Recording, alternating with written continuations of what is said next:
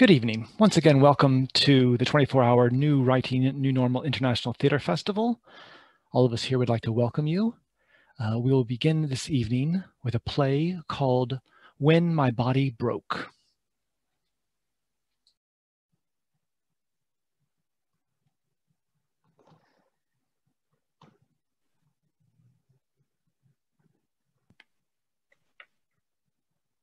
When my body broke, I was sitting down. When my body broke, I was standing up. It was an ordinary evening, really. It was an ordinary day, really. We had just finished a late dinner. I'd had a bit too much wine, I suppose, but Peter doesn't drink, so he was always the one to drive. The restaurant was winding down. Peter was ready to go home and go to bed. But the candles and the wine were making me feel warm and romantic. I wanted to take a moonlight drive around the lake. I was sitting at a coffee shop reading a book. It was very quiet in there, with just a few people sitting around doing what I was doing, or tapping away on their laptops, or having quiet conversations. Every now and then you could hear the hiss of the espresso machine or the sound of ice jiggling in a glass. It was the kind of still and quiet day that I liked. The kind of still and quiet day that I had almost every day, I guess. So we got in the car and drove. It was such a beautiful night with the moon shining through the clouds. Everything looked so soft and harmless. The car would go up and down these small hills. You know, that giddy feeling you get in your stomach when you go up and down, like a roller coaster? Yeah, I love that feeling. I reached for Peter's hand, and the last thing I remember is the way it felt when he stroked my palm with his thumb. The sounds of shouting started to creep into the coffee shop. I looked out the window, but I didn't see anything unusual. The shouting was happening in a kind of rhythm, like a chant of some sort, and it got louder and louder, and suddenly it was all around, echoing in the street. And then people began streaming in front of the window, gripping posters and banners, pumping their arms in the air, clapping their hands. A protest against the government, it turned out. Well, no, the last thing I remember is the bright light that suddenly shot through my window, and then the moon vanished. My first thought was, well, good for them, but I'm not a marcher. That just isn't how I deal with the world. And I went back to reading my book. When I opened my eyes, I had no idea where I was, but the pain was so intense that it jolted me into the present. A hospital. I was laying in a bed in a hospital. Well, they would tell me later that a car had run through a stoplight and had smashed right into the passenger side of our car. Yeah. Well, Peter was mostly unharmed except for some minor fractures and bruises. I had a broken arm and ribs and femur and some internal damage. They told me I was lucky to be alive. I didn't feel so lucky.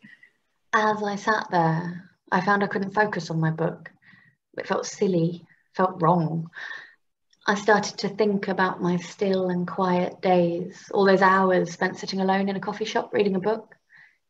I started thinking about why I deal with the world the way that I do. It wasn't the first time I thought about this, but now I was staring out the window and watching the world go by, and it struck me in a different way. I laid in that hospital bed for weeks. For the first part, I was in and out of consciousness. And when I was conscious, I wanted to be unconscious. The pain was terrible, yes, but the worst part was staring out the window and thinking about everything out there that I was no longer going to be able to do. I was thinking, would the pain ever go away? Would I ever be able to walk normally? Would I be able to enjoy a moonlit drive around the lake ever again?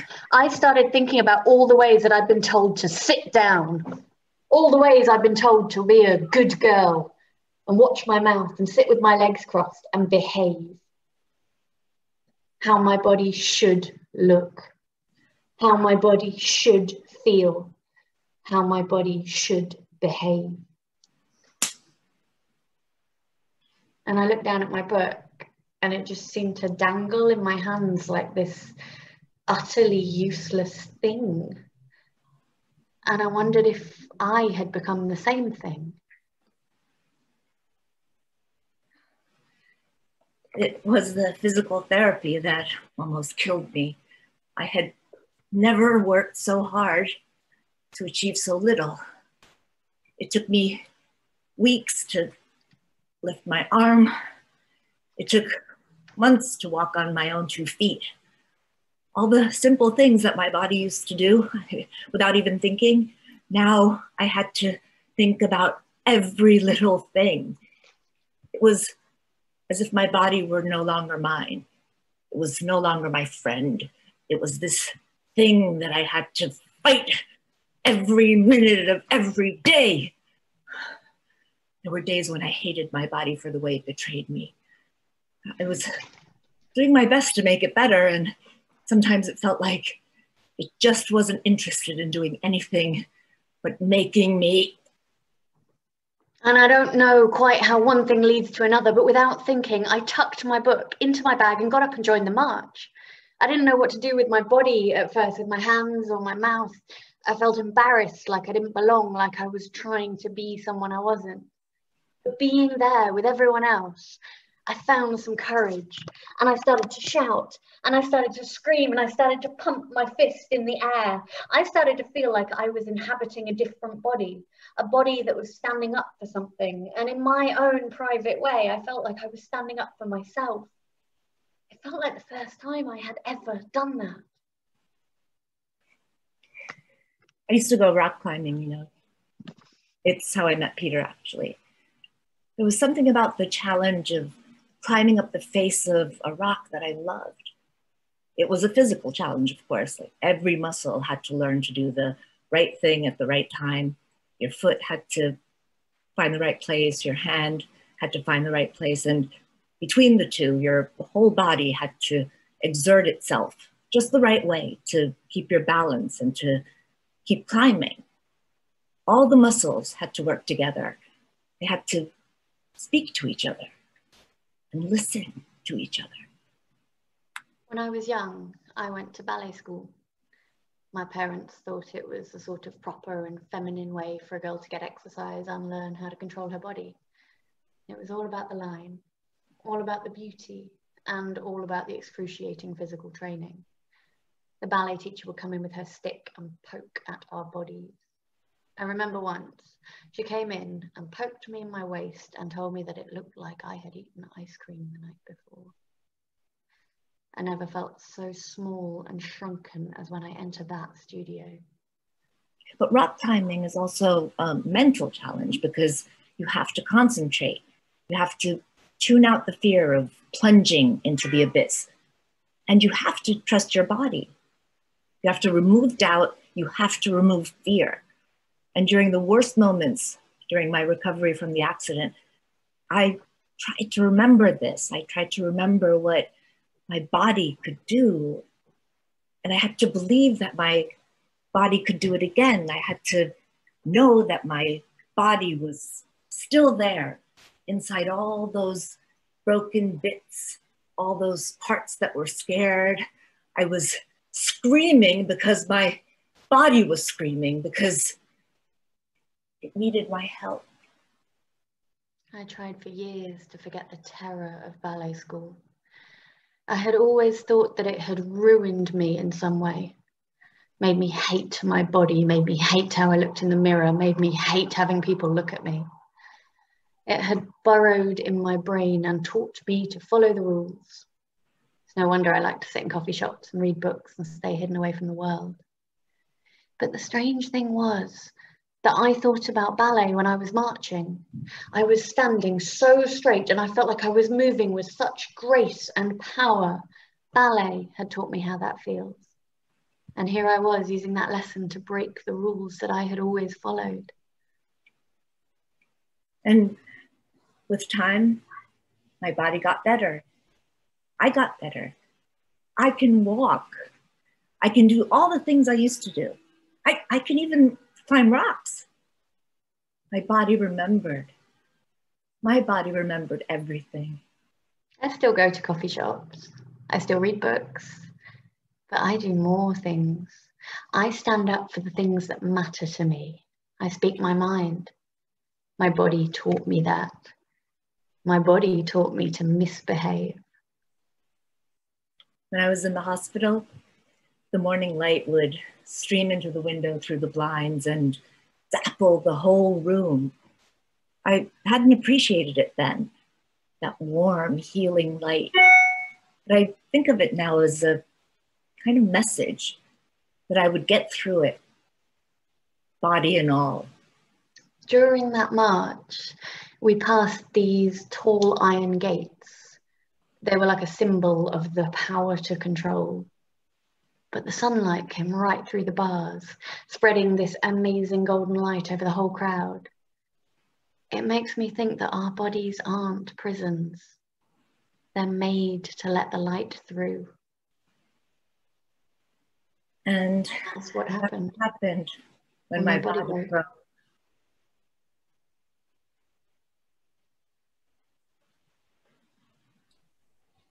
Great. Thank you very much. The next play up is Lulu Is In Love.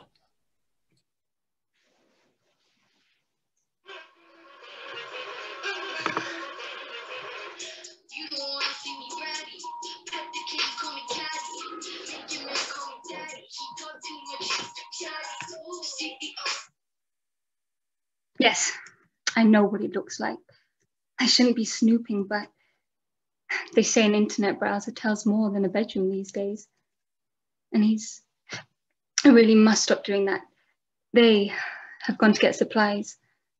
We rather needed some replenishing.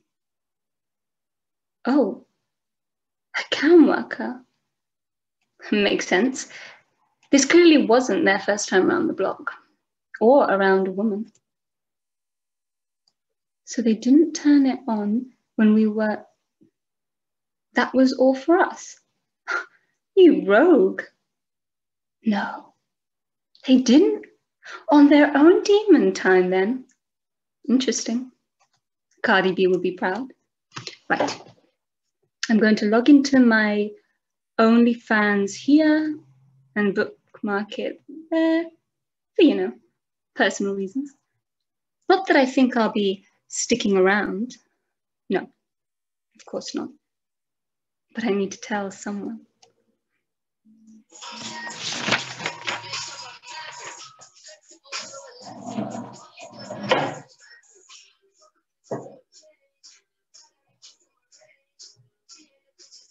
Hello, my babies. It's Lulu here. Look at me like that. I know you can all tell I got some. Don't be jealous. You've seen it all anyway. Are you really going to argue like that, Pierre?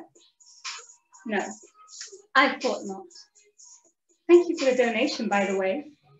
In all my time rattling about the place, you get to be a little bit more particular, a bit more delicate. And it's only fun if you know you're being played with, right, babies?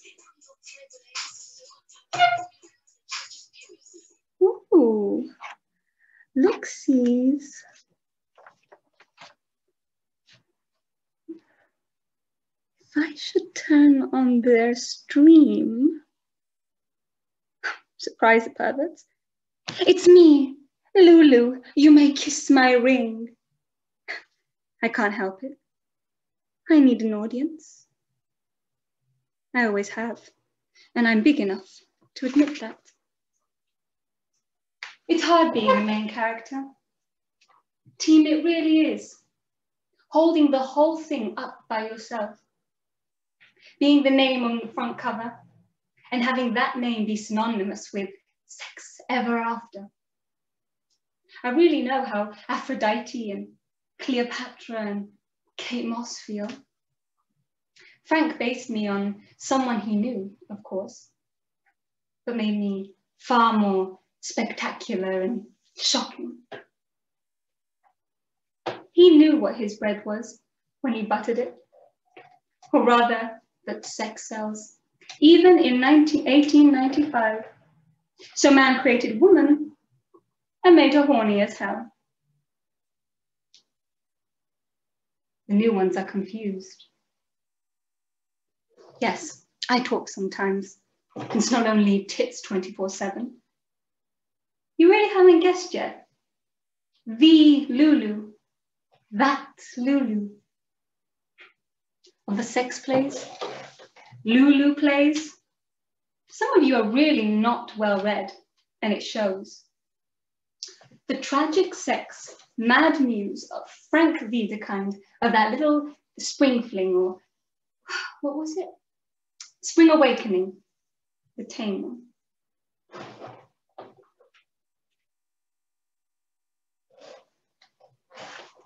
I had 2 generations of men after me. A world-famous painter, one of my fiancés, paid to paint my picture, fell so in love with me, he told me he licked his paintbrushes nightly. The purr.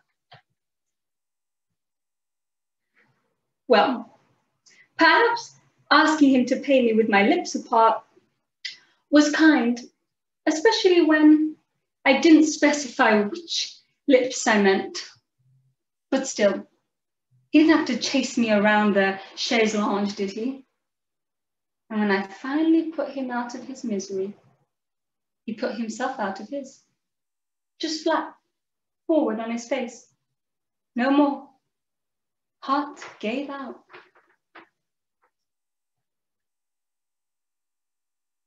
Let's see. There was this jealous doctor that tried to give me the gun to atone for my sexy sins, which was stupid really, because I shot him. Though his son didn't mind. I was called Eve by the next fellow. He thought I was the first woman. And then a woman. Many women. Ah, yes. I've lived a life for someone who never existed. Look, like clockwork, fans blowing up my phone. Lulu time. Good question. I get somewhere between 2 and 3 billion streams nightly. I'm sure they won't mind. And there are my babies. Talk to me, love me, hello. Yes, very perceptive of you. I'm not in my own room. Where do you think I am? Ah, yes, see, there, look. First million won. That's a lot of Korean dosh. And I'm not even doing anything. It's just not that I don't appreciate it, all this love, but Frank did. What Frank did, what he created was, it was like a superpower, a curse, a 100% success rate every time can be dull. But it was no use. The power of the imagination Frank had put me in, the idea.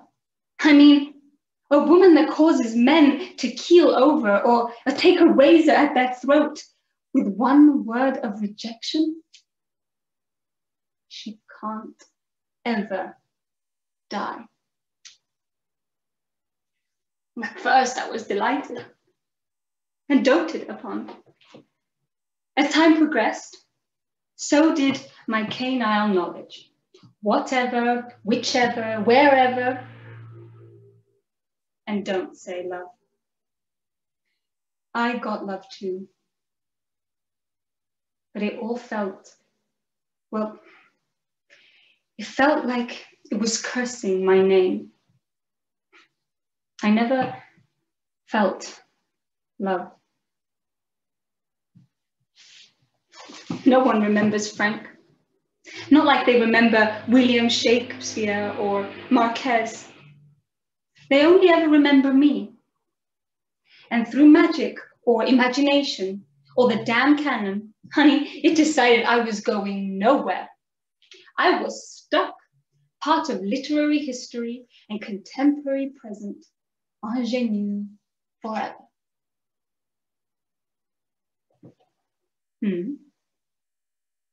Would you call me a succubus? Gary, just for that, you don't get privilege. I mean, I went to the library, of course. I knew there were more of us.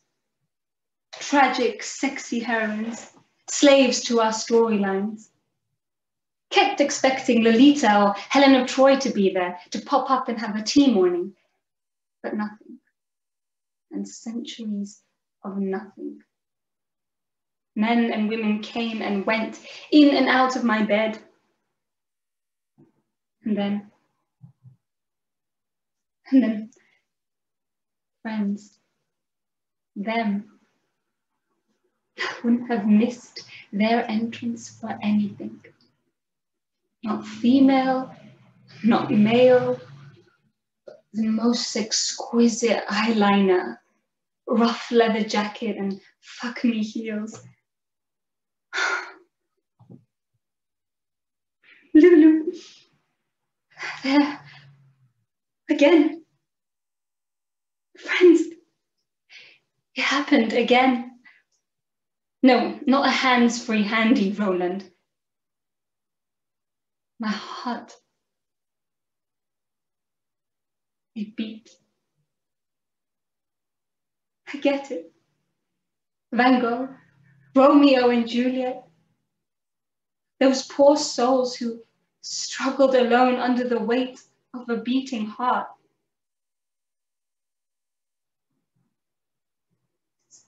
So heavy, so wet, and not in that way I'm used to.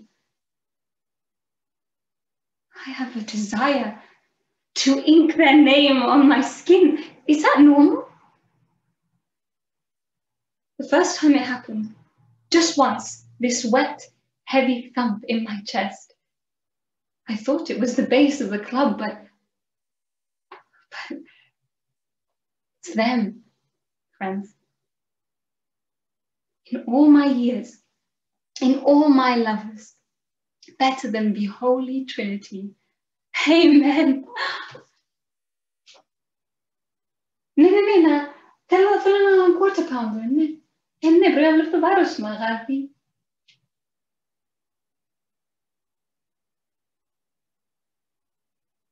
They're Greek, you know. My own Greek deity, carved out of marble. So concludes this chapter of my never-ending story, complete with a burger and a cuddle. 3 clicks of my red stilettos, and I'm home. Bye, friends. Remember, don't go blind, or I'll take the pics down.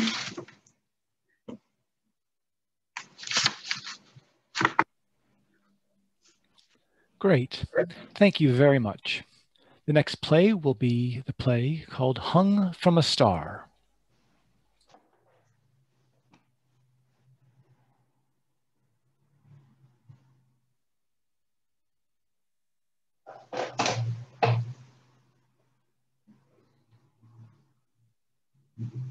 I spy with my little eyes, beginning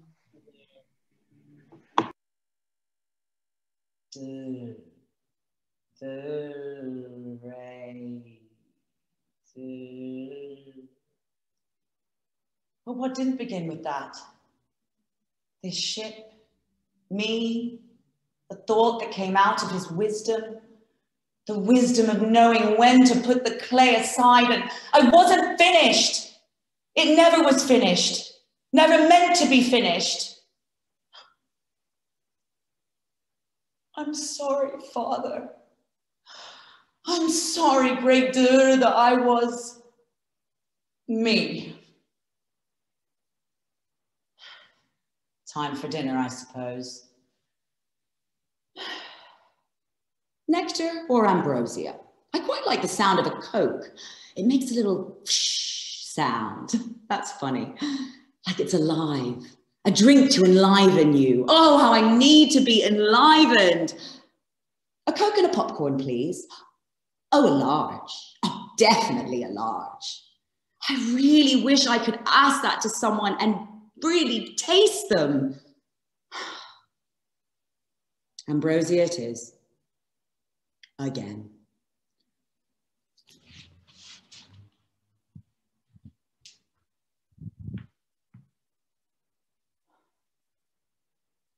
You used to be so filled with magic it would spill out of you, over the grasses or the sky, wherever we chose to go. We used to go to so many places, started so many worlds. Now I can barely glimpse them. I wish I knew what broke you.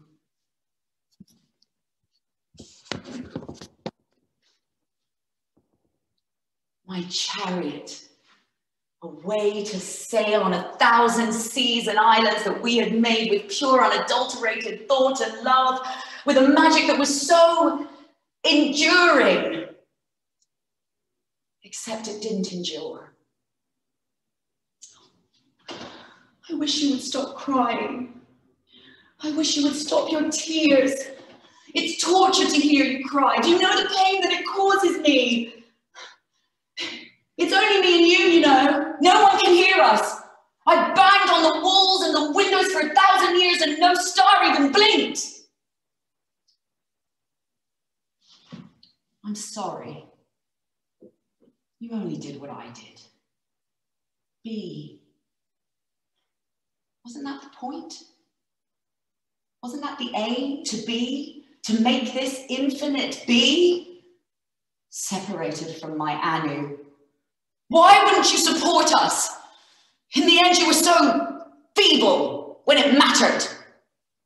I knew, but you choked. So, we're here, forced to watch the ever-repeating craziness and crazies on the stones that once were in my offering. These hands were made, were conceived to make, but also to guide. That's me. To make, to shape, to guide. Shape. Maybe I could shape you and change what's run out. Do you think that would work?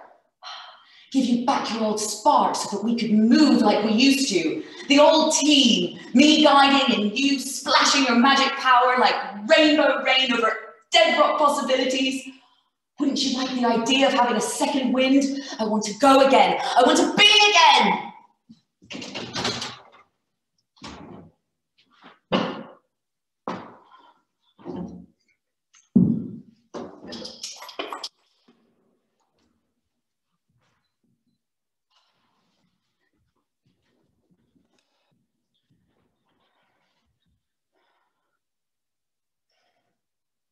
I wish I had some amber shards, or a sea dragon fang. No, a sea serpent tooth, much more powerful, more cunning and more conviction in it.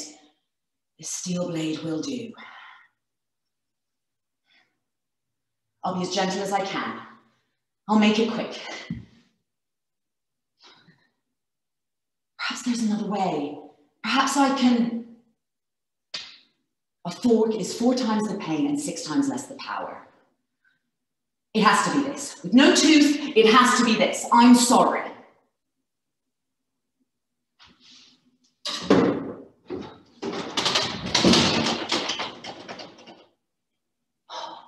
stop crying.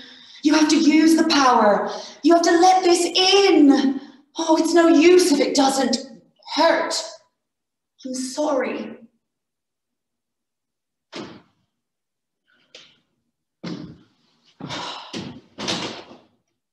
Anu, why didn't you give us a way to escape from here? I wonder if any of them remember us. Remember what we did. All those rocks given such harmony, and now they scrabble like spiders in a cauldron trying to find a way out of the pots that I made. All of those worlds and creations left to their own devices. For what?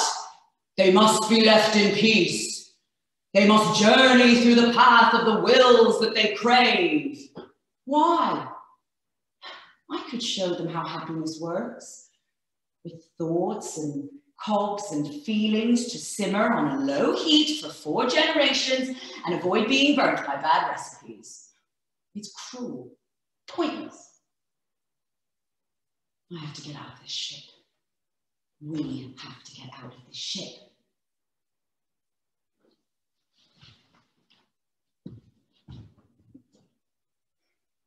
There's another one.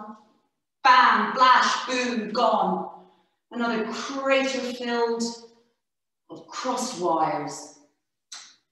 And another one over there, 300 million strides away. Star fodder, eaten like a melting gobstopper. At least you can't move, so you can't see this. At least you're still there, little Earth. I remember I had a cold that day, but I couldn't pass you by. Bed rest would wait. Everything in you was so ready, so much potential, enthusiasm, green and blue, so beautiful with the flecks of white, so warm, so bright. Let me out! Let me out! It's no good, Key. It's no good. They can't hear us rattling around in this cage. It's no wonder that they gave into any comforts at all. I wish they'd been more open. Wish they'd seen what else I had to give. All of these dead little Earths, swallowed by stars, swallowed by their own idiocy, swallowed in hollowless black holes. Ooh. Endless, hungry, greedy things. Awful things, marauding and removing, afraid to miss out on the taste of the next thing. The mistake of not giving them taste buds, I guess. Big mistake, dear. On the fix list, Anu. Maybe a black hole got you too. The tastiest treat of all. A plate of sageness served with a side of divinity. Lip-smackingly good, I'm sure. Come on, try me. Come on, see how we taste. See how mortal all immortals are. I can't bear to watch my green and blue turn to red or dry. So many smashed marbles, too many.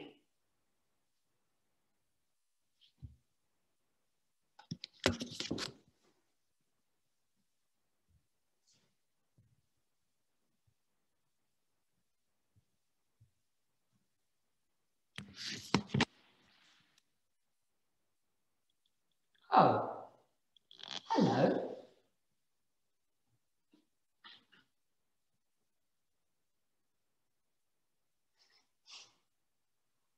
Smells all right. What do you think?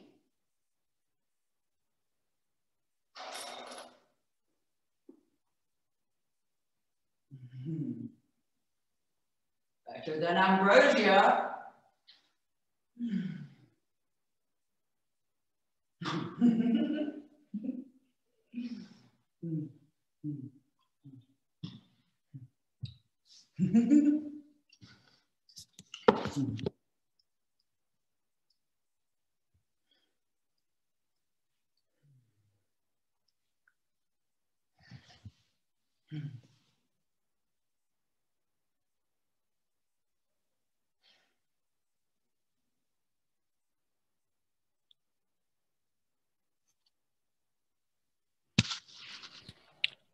Great.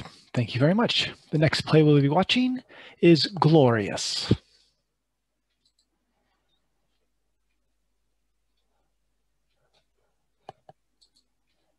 For years, I wanted a new body. I did. I'd get on my knees and pray for it. I would count rosaries over it.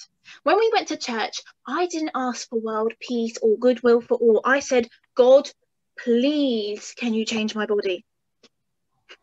I suppose everybody wants to change their body. Lengthen it, shorten it, make bits smaller, other bits larger. But for me, I wanted to change what was on the inside. I wanted to change my brain. I can't remember how old I was when I first noticed it, but I was with my sister and she was babysitting me, and this boy came over and she warned me right there and then. She said, don't be weird. I learned that being weird upset her, turned her cheekbones beetroot. Being weird made her cry at night. And my mum. I could hear her at night, kneeling on the floor, praying to God, Lord, please cure Angela of her weirdness.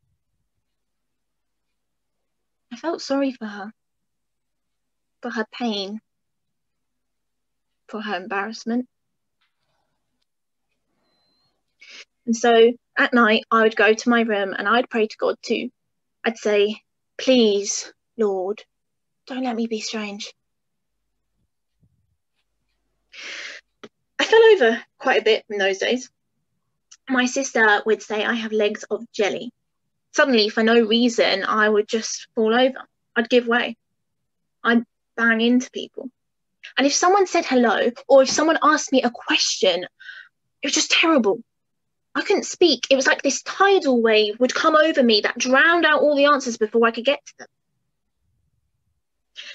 And I couldn't work out people. You know, their bodies, their faces, just so contradictory. I couldn't understand why people smiled when they were sad, or why they nodded when they disagreed, or why they said they were fine when they clearly weren't, or why they lied all the time, from the morning to the evening. You see, I could read their hearts. My grandma said that was my gift.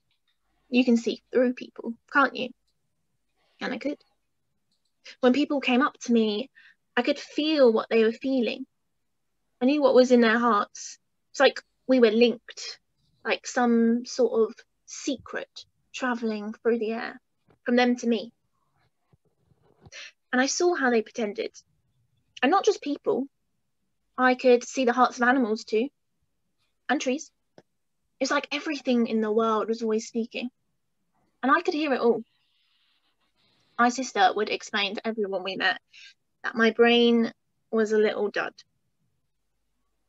And I found out that people didn't want to touch me in case my weirdness was contagious. Teachers and other mothers. I was never invited to the parties in case I gave it to the other children, the strangeness. In case I somehow made their brains dud too. My mother took me on pilgrimages, Lourdes, Rome. She got the Pope to touch me. Holy men and unholy men all promised they could change the inside. But the inside stayed exactly the same. And as I grew older, I could hear that word again. Strange. But this time, it was from the boys who avoided me completely, who didn't invite me to the dances. And it was from the companies when I applied and they sent back the letters just saying no. My grandma was the only one who didn't think I was a dud. She said it was lovely. She said most people spend their lives trying to get rid of the bad bits, trying to get rid of the rage, the anger and the pain. But not you. You don't do that. You're lucky. I didn't feel lucky. Finally, she got me this job in a cafe. The owner liked my name. Okay, Angel, I'm going to put you in charge of the cakes. Is that all right? So I was the cake lady. That was my job. And every day there would be this boy who would come in and sit right by the window. He would always order one Americano and a Victoria sponge. And he'd just sit there and draw everything. The traffic, people. I said, you can have one if you like. And then one day he did me a drawing. It was astonishing. Just the detail, the beauty. I wondered how he'd done it. And he said, his brain works differently. He can see a person once and commit it to memory. And it was a beautiful picture. I kept it in my pocket like a little bit of treasure. And I took it home and I showed my mother and my sister, who said, you can stop that, whatever that is. But I didn't want to stop it. I hoped and prayed it would carry on. But my sister said, you should go back and tell him what's wrong with you. He has a right to know, she said. So I did tell him. And he drew me 4 more pictures.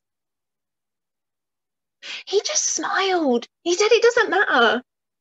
And no one had said that to me before. That the strangeness doesn't matter. And as he was leaving one day, he said, do you reckon one day we could go out? I wasn't sure. I said, sometimes I'm clumsy. Sometimes I can't speak. Sometimes I don't get the words right. Because, you know, my brain is a bit different. And he just said, well, your heart's good, right? And I said, yes, that part's all right. And he said, well, that's enough. Because he said, I would really like this to be the start of something. And no one had ever wanted to start something. All the voices in my head just said, no, like an almighty chorus. But I did it anyway. I went out with him that day. And then the next day. And then the next. And this year, it will be 5 years. I used to feel so ashamed. God, I used to feel like I was a problem, like a dilemma. But these days I don't. Nope.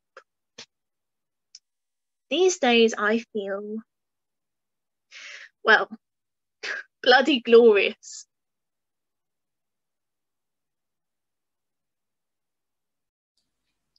Great. Thank you very much. Well, that concludes tonight's performance. I could ask all the actors and directors and playwrights to unmute themselves and to turn on their videos so we can get a round of applause to everybody. That would be wonderful.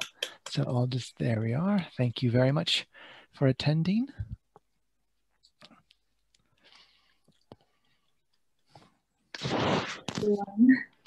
Thank you so much for attending, and we hope to see you back in July. So good night, and thank you again. Take care.